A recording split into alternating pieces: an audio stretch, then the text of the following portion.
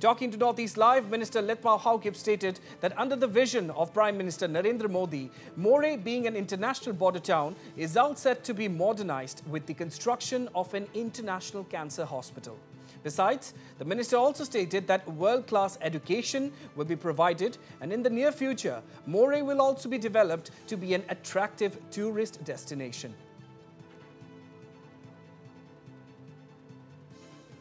This is the much anticipated thought of the Prime Minister of India, Modi ji.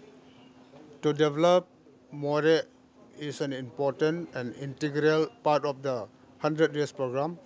Priority of having International Cancer Hospital is also about to construct now.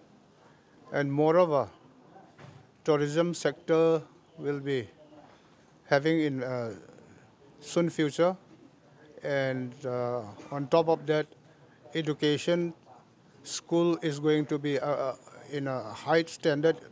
World-class school will be here. We are looking forward. We are a good team. The new ministry is a good team.